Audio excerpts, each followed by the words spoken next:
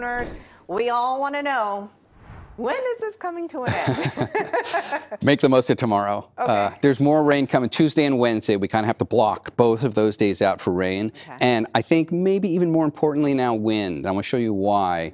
There's just one more of these coming. So by Thursday. Just one more. Well, yeah, there is. By Thursday, we're going to be in the clear for a little bit. There will be more after that, but at least in the next 7 days. It's the Tuesday, Wednesday storm that I want to really focus on. But we're not done with the Sunday storm yet. It's still misting out there. If you look at the Sierra, this thing is still dropping pretty steady snow over there. But here at home, things have quieted down. It's just going to mist. It won't add up to much, but it's going to keep things kind of damp at most until we get to the overnight hours when this finally clears out. We'll go to the wide picture and I'll show you how one storm finally ends and then makes room for the next one. So it's going to keep snowing in the Sierra tonight. Sierra is so good at pulling everything out of these mountains. But by tomorrow, that stops. And then look, there's your Monday.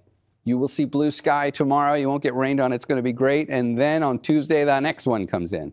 So in terms of the rain, Tuesday morning is when it's at its most widespread and steady. But we really need to think about all day Tuesday and about the first half of Wednesday as being under the influence of this system. Watch the spin right off the coast. That's the center of the system. So it's just, we're not going to try and time out exactly when or where, other than to come away with the general idea. Tuesday morning, it's widespread steady rain. And then from Tuesday afternoon through Wednesday afternoon, it's on again, off again showers while we wait for that thing to kind of spin its way out of here. But if you look at the wind, it gets a little more interesting. And normally the way we look at the wind is we just look at the wind over land to see when the wind's going to get strongest here. And sure enough, there's Tuesday at noon. But we need to look at this one differently. So we're going to play this one back and watch the whole picture, and you're going to see the pattern in the wind speeds off the coast. That's important to look at. Look at that. Area of low pressure goes right off the coast. In fact, if we bring that back, Tuesday at noon, the center of this thing is right off the coast. That's pretty much exactly where it was when we had that system come through just about a week ago that blew all the trees down. This one's not that strong, but it is in the same spot.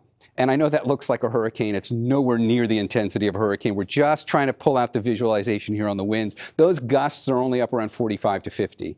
You know, that's like, it just peaks there. Sustained winds are like 30 to 40.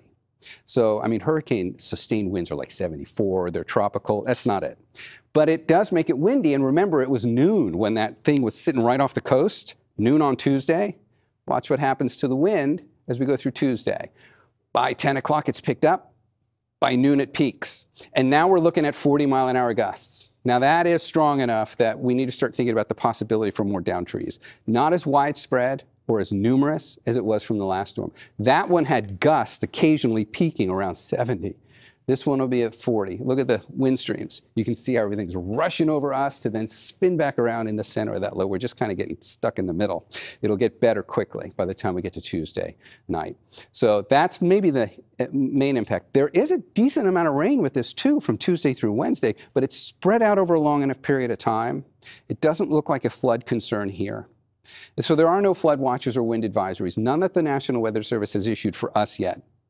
They're doing that in Southern California for this one. It's going to be a lot heavier rain. This storm's really focused down there. If you look at the difference in rainfall, so it's going to be heavier. And of course, the snow, it's going to be focused on the southern Sierra again, but we're going to get our snow here as well. And if we look at how this plays out, from now through Tuesday, snow level stays around 5,000 feet. And then from Tuesday into Wednesday, when we feel the influence of that next storm, snow level lowers, gets down to around 4,000 feet. And by the time it's done, we've got another 2.5 feet of snow up at Donner Pass. That's not bad. That would have seemed like a really big deal any of the last 3 winters. This winter, we're not even blinking an eye on it, but that would have been one of the most significant storms of like the whole winter in any one of the last 3 years, but those were exceptionally dry. Okay, there's the 7-day forecast. By Thursday, we're done. And there doesn't appear to be a system coming our way at least through the weekend, but there's likely going to be more after that. We'll deal with those later. For now,